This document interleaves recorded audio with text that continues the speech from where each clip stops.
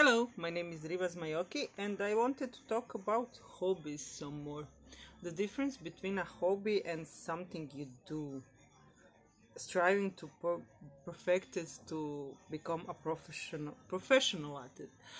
One of the things I do as a hobby is my jewelry making. That's such a hard word. Jewelry. These endorments that hang from my ears.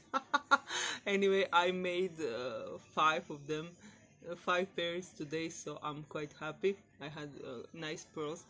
I like the most when I get a necklace someone didn't want to wear, full of beautiful pearls that are just poorly constructed.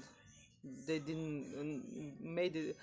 I just made it to not look the best. So I love when I divide it and make something new and beautiful. This is the new earring. This one I think will be alone. It will be just one.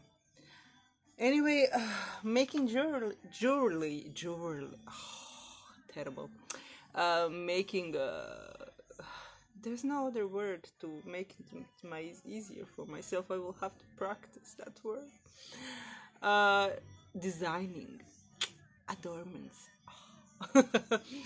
I tried twice to make them for commercial use, but when I have to do them, I'm never quite as good when I just do them because I feel like it that day.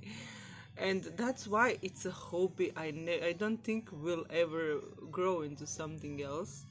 Maybe if, I don't know, people want to buy the original pair, but to make them, to have them on a production line, I don't know. If someone else makes them, not me. But where was I going with this? Yes, that's why I thought about writing as my hobby till 2015, because I did it every day, but it was like an hour a day, just like it's a hobby, something you do to relax because I had ideas, and even an hour a day over the course of 10 to 15 years brought me to have, I don't know, 500 pages drafts and many short stories. But after 2015 I committed to it, like, okay, this is not a thing that will go away. It's not like making earrings that I can make 5 pairs a year, or twice a year, and that's it, I'm satisfied with myself. No, it's something I want to do daily. It's something I really enjoy and I have good ideas. So I committed to it, and since 2015 I have a cycle of sorts. For a few months I go mad, like writing from down to dusk, and just constantly being plugged in and in the world and somewhere else, and just doing my chores, like, okay, let's just, I am in the middle of the sentence now, now. And then a few months of just making jewelry, watching shows, and waiting for another strike of inspiration to come along. So I've been making room. I mentioned how I'm cleaning up my notebooks and I throw away so many things. But now I'm considering that I should throw out my original manuscript for 2 romance novels I wrote since 2004 till, I don't know, 2017. Because it's in Croatian and it's on paper. I have to transcribe it no matter what, either on, of course, on English. I will do it in English because that is the topic about the structure of the language. I didn't seem able to edit myself in Croatian. That was the difference in 2015, among other things. External factors changed too, but in 2015 I started writing my original fiction in English. And I discovered that in English I feel much more at home, ironically. And there's more than one way to say things, and I managed to edit myself after the fact. Even the poems, when I translated them to English, I was suddenly able to edit them, to make them better, to switch things around. When I write things in Croatian, I don't know, is it because the Croatian is a more rigid language, which it is, it's quite strict, how you tell things, and even the way you construct sentences, it's quite rigid. What my friend who encouraged me to write in English told me, Croatian is a descriptive language. You can describe beautiful landscape, but it's not really an action-packed language. So, and I did grow up on English authors, and I write more action-packed novels, so English allowed me to feel more comfortable that my stories are not like rushed and poorly written, which they are kind of in Croatian, because I'm not an author that is prone to too many descriptions. I think Tolstoy ruined that for me. Levin lied in that grass for far too long thinking, and I just thought at that moment, no, descriptions minimal, it's just a waste of space. That was my take from Anna Karenina. Anyway, this, I will show it. Oh, yeah. I will show it. I didn't plan to talk about this, but I will show it.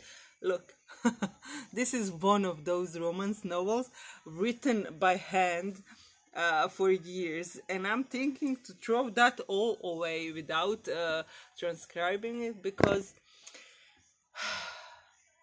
I did that with Uplift. My Zoe was the original title for Uplift, and it became so much better because I first threw away my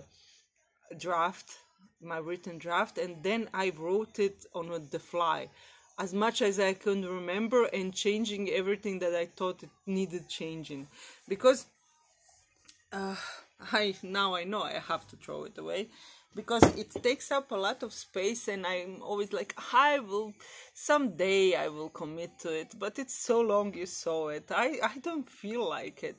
And when I'm transcribing from my manuscript, I'm a slave to the way I wrote it, and I wrote it in 2004. A lot of things changed since 2004, and I think it would be better to write it anew, like I never wrote it. That will be a first, because Uplift, I did transcribe a parts of it before I threw it away, so this would be on the fly. And the second one, I will show that too. I already transcribed a part of it, so it's thinner than it was. But that one, I'm thinking that I should trash it altogether, because 50 Shades of Grey came out in the meantime, and although I do not have BDSM elements, the story is quite on the beat. It has a different outcome, but I don't know, I even had a beetle that she drove. Although the outcome is quite different, I could write it, but it will always seem like I'm reacting to 50 Shades of Grey when I was writing it years before 50 Shades of Grey was even a thing. That's the strange things about stories. We all take inspiration from same sources, and for that story, Cinderella is the obvious choice for an inspiration. Anyway, I'm thinking to trash that, just to be lightweight and ready to move when things get moving, because every single thing you have consumes space. That's why I'm thinking that, like jewelry, I can't do it. Earrings.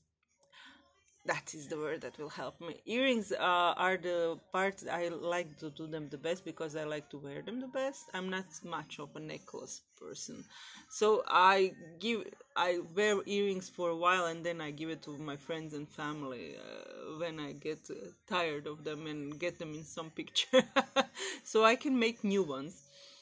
I will have to think of something for my paintings, because today I hung that huge painting I painted when I watched the football game, and I have no more space on my walls. I either have to get rid of some of my paintings to create space to hang new ones, or I have to create a bigger space. I don't know, I even like the second option better. What do you think? Anyway, I'll be off see you around in some future when things are different. I think they are lovely. I just love that they are not the same. Lately, I'm constantly doing earrings that they are not the same, and I don't know, I love it.